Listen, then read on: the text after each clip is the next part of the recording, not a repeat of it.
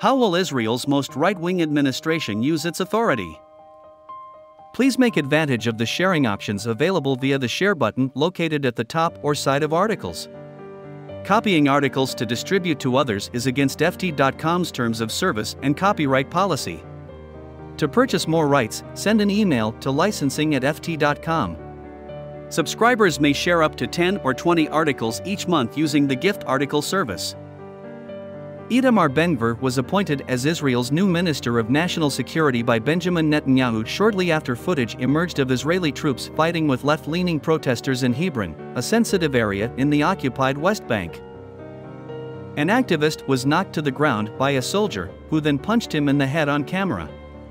Another was seen issuing a stern warning to Israeli activists who had been to the city to defend Palestinians who had been assaulted there by Israeli settlers a week before.